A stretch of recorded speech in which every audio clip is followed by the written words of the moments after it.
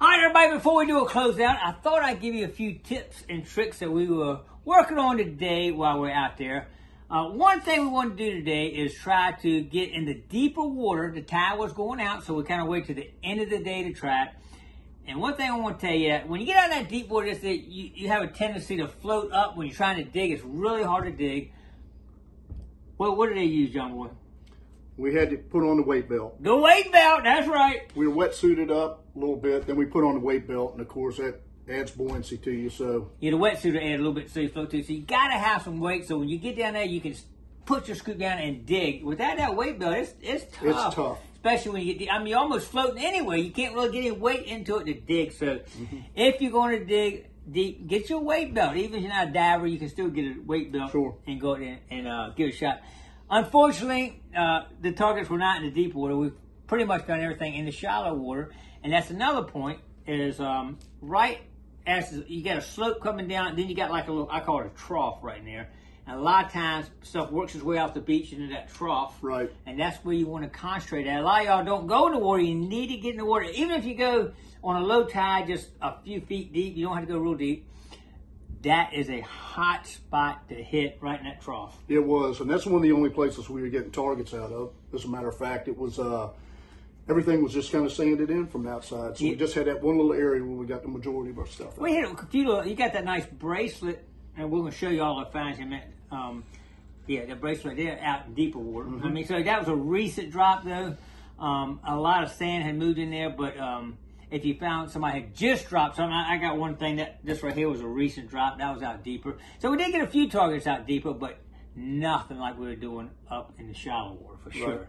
Right. Any other tips there, John Boy, as far as how we hit it today? Hunt hard and be persistent. Man, persistent. We put some hours in. We put the hours in today. We definitely earned everything we got today for sure. And hunt slow. Had to hunt slow. Yeah, and that was one thing. John Boy likes to, I call it cross speed.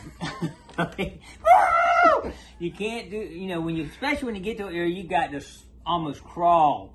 Because a lot of those targets are, I mean, if you're going too fast, you won't even hear it. So you got to slow down and hunt it slow.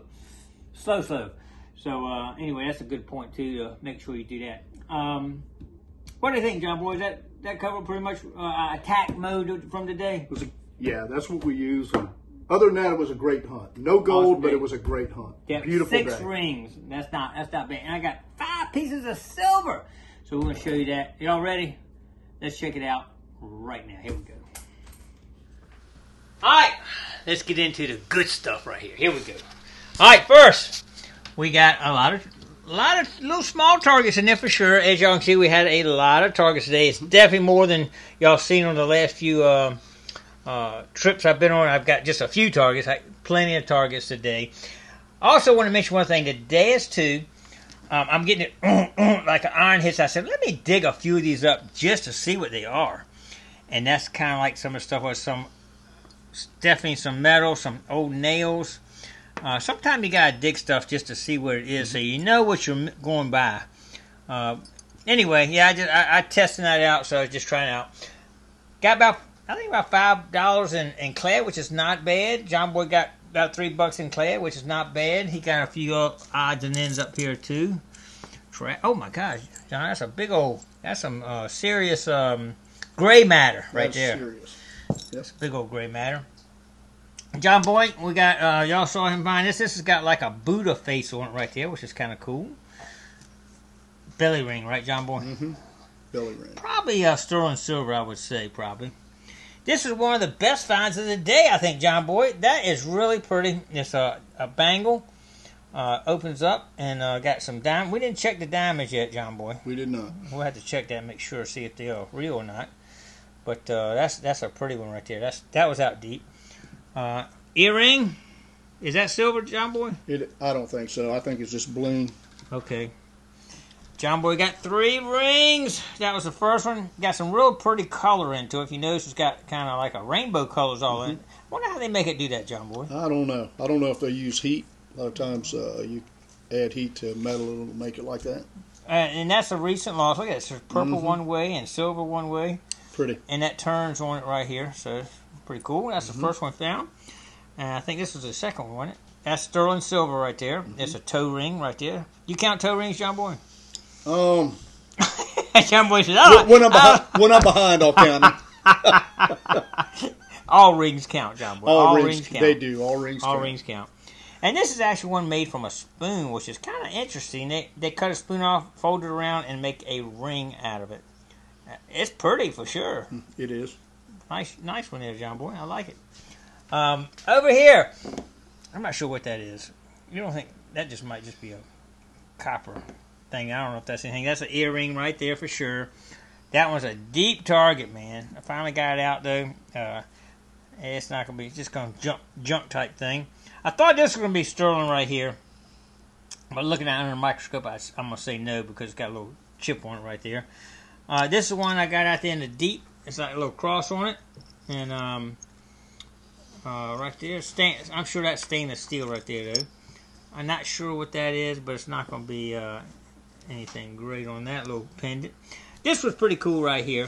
Let's see if we can... let me try something here. I actually took a picture of it because it's really hard to read right there. And I'm going to get it out here. There you go, John Boy. Read that thing.